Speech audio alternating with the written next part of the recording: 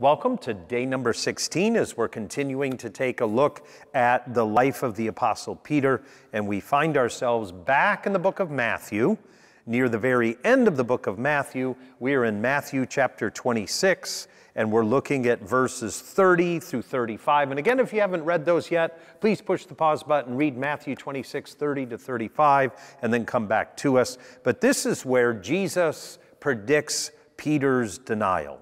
And essentially what we discover is that they have sung a hymn, they're going out to the Mount of Olives, and then Jesus very prophetically looks at all of the disciples and says to them, you know, you're going to fall away on account of me. Peter, that phrase struck me as I was reading that in preparation for our time together, was that it says, and you will all fall away on account of me. There's another time in the gospel where Jesus looks at Peter and says, don't fall away on account of me. It's very interesting. That phrase, for whatever reason, kind of had gripped me. No, he says it to John the Baptist. When John the Baptist is in prison and he sends one of his disciples to Jesus, are you the Messiah, aren't you?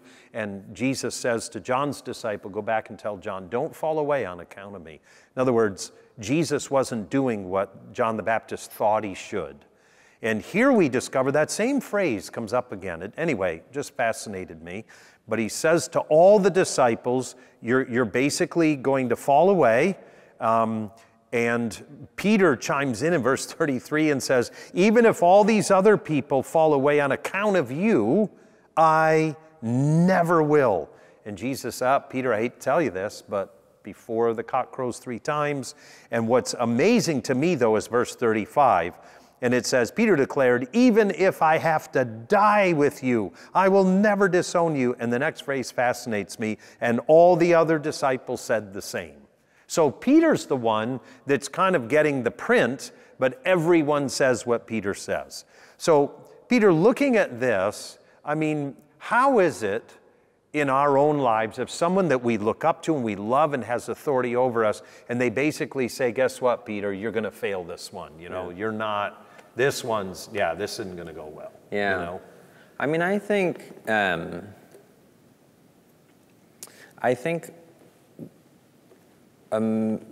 least the people I know in America have a real hard time being able to see how our faith is bigger than the story of failure to success. Okay. We have this sense that faith is there to make our lives better. Right. We have this sense that God is there to empower us to do things, maybe even empower us to be things, and that's the point. That is the point. But Jesus models this. I mean, think about what's going on. Jesus is saying, well, I'm about to have my worst moment ever where I will need you more than I've ever needed you. Yeah.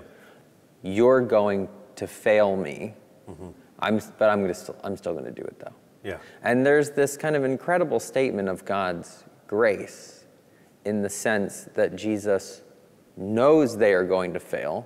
We don't get the sense that they're going to fail because Jesus said it. It's just kind of... Oh, right. I know exactly Jesus, what you I don't mean. think Jesus... He's not stacking the deck by saying No, he's also not sort of like prophesying and therefore it becomes true. Right. I think Jesus knows, assumedly he's been let known by God, you are going to fall away because of me this night. And that's all this is going to happen. And I think on the other side of the ellipsis, it's and I'm still going to do this. And then he promises, after I am raised up, I will go before you to the Galilee. Right. So there's this way in which Jesus is, I think it's almost hard to take in fully the kind of incredible grace and love that Jesus is modeling here.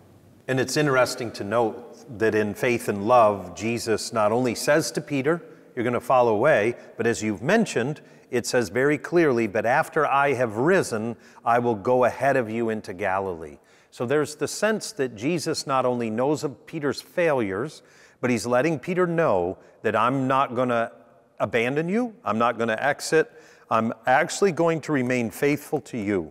And what a lesson that is for all of us spiritually, that in Christ, God is faithful to us even when we are not faithful to God. And that's very clear what's being said. Now notice though, Peter re-ups again and says, nah man, isn't it funny how every time, not every time, it seems like often when Jesus says something to Peter, Peter argues with him. It's just like, nah, Jesus, you're not going to wash. No, wash my whole body, right? And he's doing it again, where Jesus is saying, hey, man, this is what you're going to do. And Peter's like, never. He's like, well, oh, yeah, no, I'm not. Well, think also of another way. How's this supposed to go? Jesus comes up to him and goes like, you are going to betray me. Right.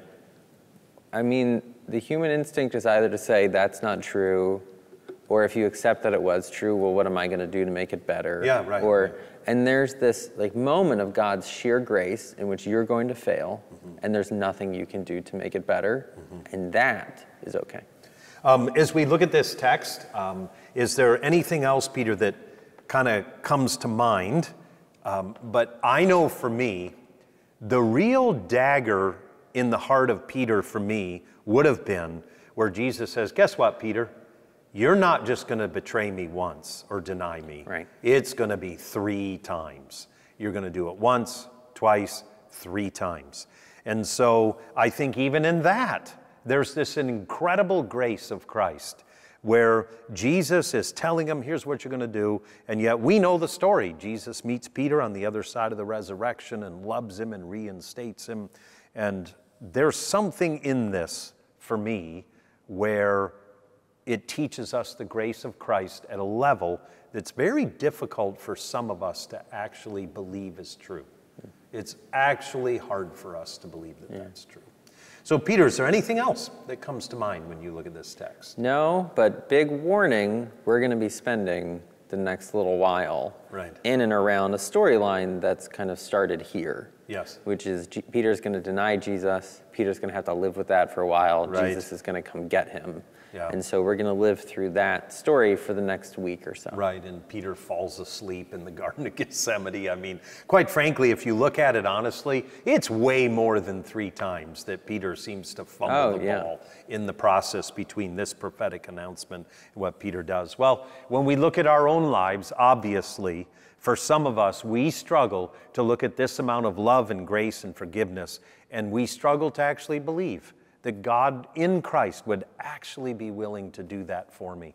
But my prayer is, as we close out our time, and I'm going to pray, literally pray it in a moment, is that each one of us would be open to understanding that in Jesus Christ, there actually is that type of an aggressive, forgiving grace that Jesus offers us. Let's pray together. Well, Jesus, as we look at this story, it's either historical and separated from us, or it's historical, it's spiritually true, and it's attributable to our own lives. So I pray a blessing over all of us, but specifically that woman or that man who has found themselves repeatedly outside of what's best for you, for us, and yet now they're sensing that in Jesus there's hope, there's grace, and there's forgiveness. Lord, I pray that you would meet each one of us, but specifically those who are struggling with this concept, that truly we'd experience your grace and your forgiveness. In Jesus' name we pray. Amen and amen. Well, God bless you, and we look forward to seeing you at tomorrow's video.